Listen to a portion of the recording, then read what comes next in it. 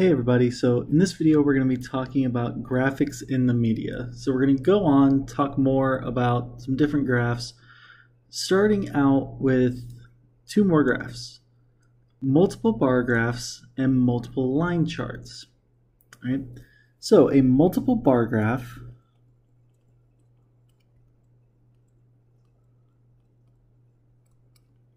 has two or more sets of bars that allow comparison between two or more data sets. All the data sets must have the same categories so that they can be displayed on the same graph.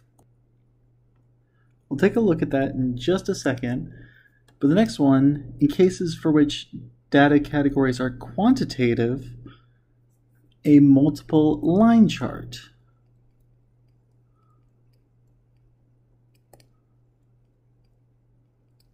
Is often a better choice.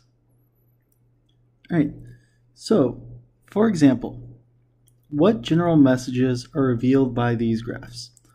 So for this first graph, we have a multiple bar graph.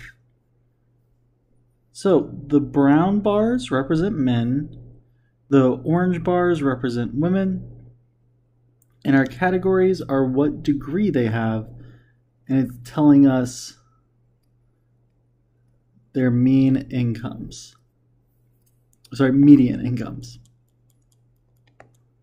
All right. So just a couple things we can get from just glancing at this essentially. First off, people with greater education have a higher median income. So that one's easy to see because going from not a high school graduate and going up, we can see that the income is increasing every time. So the more of a degree you have, the more you make. All right. Now, that's true for both the orange and for the brown bars. But what if we compare the orange and brown bars now? So in every single category, if you notice, the brown bar is higher than the orange bar. So what's that telling us? That says in the same education bracket,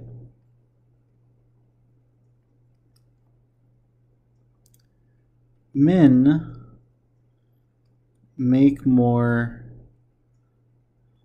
than women. Right? Because for every single one of these, brown bars are higher than the orange bars. Okay. So these are just a couple basic things that we can get off of this graph without having any further questions that we're trying to specifically see from this graph. These are just some basic facts that we can see. All right, let's move on to a multiple line graph. Again, we're just going to look at some basic things here. So this line graph shows the years on the x-axis and the unemployment rate on the y-axis. Right? So for each of these lines, it just shows where the unemployment rate is for any certain year. Now the different colored lines correspond to how much education they have.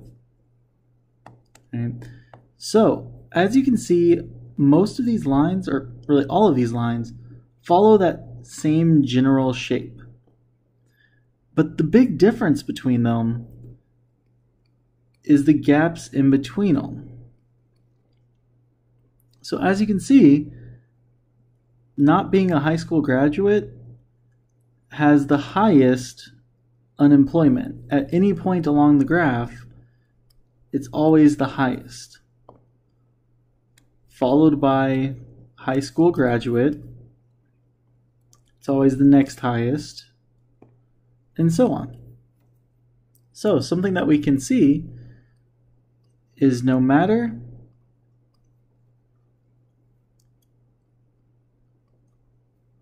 what the unemployment rate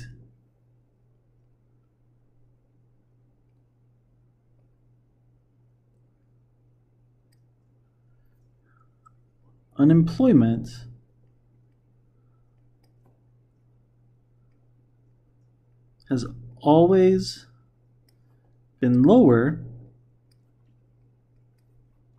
for those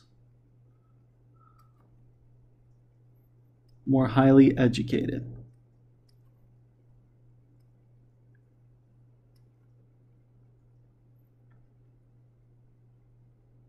Right?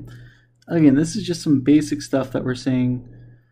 Nothing really groundbreaking. We're not looking for anything in particular. All right, next up, stack plots. So another way to show two or more related data sets simultaneously is with a stack plot.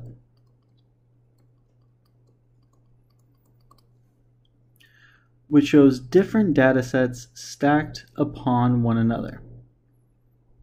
Data can be stacked in both bar charts and line charts. Stacked lines are particularly useful for showing trends over time. And we'll have an example right underneath this. So, for example, what was the death rate for cardiovascular disease in 1980? Discuss the general trends visible on this graph. So, if we're looking at this, we see pneumonia, cardiovascular disease, tuberculosis, and cancer.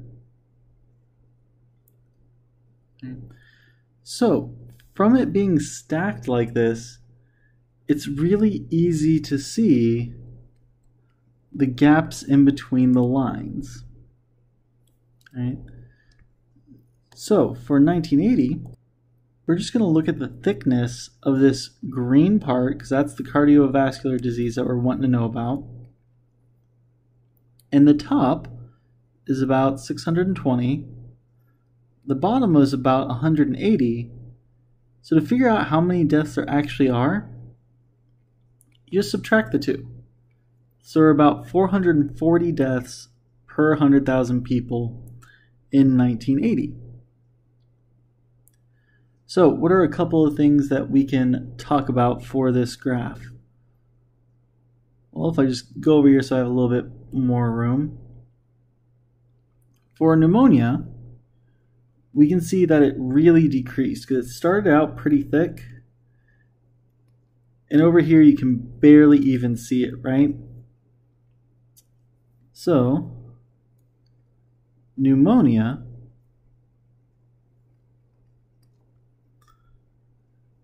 decreased.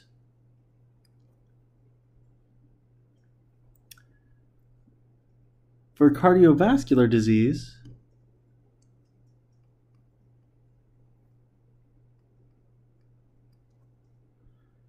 it grew for a little while, but then it did go down because, as you can see, here's the thickness it started at. It got pretty thick around the 1950s, 1960s, but now its thickness has decreased a lot, right? So it grew, then decreased.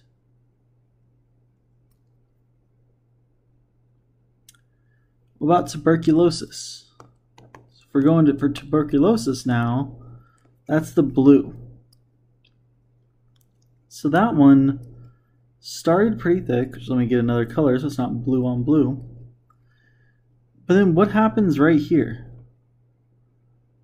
Right there, it basically just disappeared. Part of that's because, well, somewhere around the 1920s, a vaccine was developed. So that really helped. And does this mean that tuberculosis just no longer exists since we can't see it? Well, no, it is still there, but the deaths are so small now that it doesn't actually become visible on this graph. So tuberculosis decreased and almost disappeared.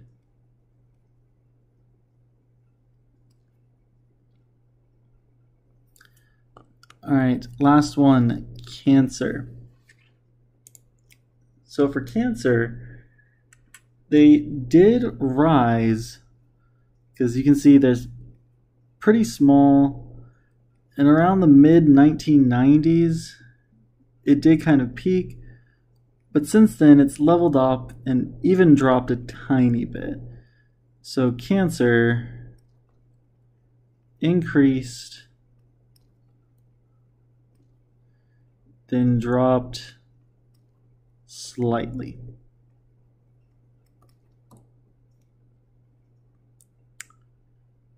All right, so that's where I'm going to end this video. In the next video, we're going to talk about three-dimensional graphics. I just don't want to make this video too long. All right, so I will see you in the next video.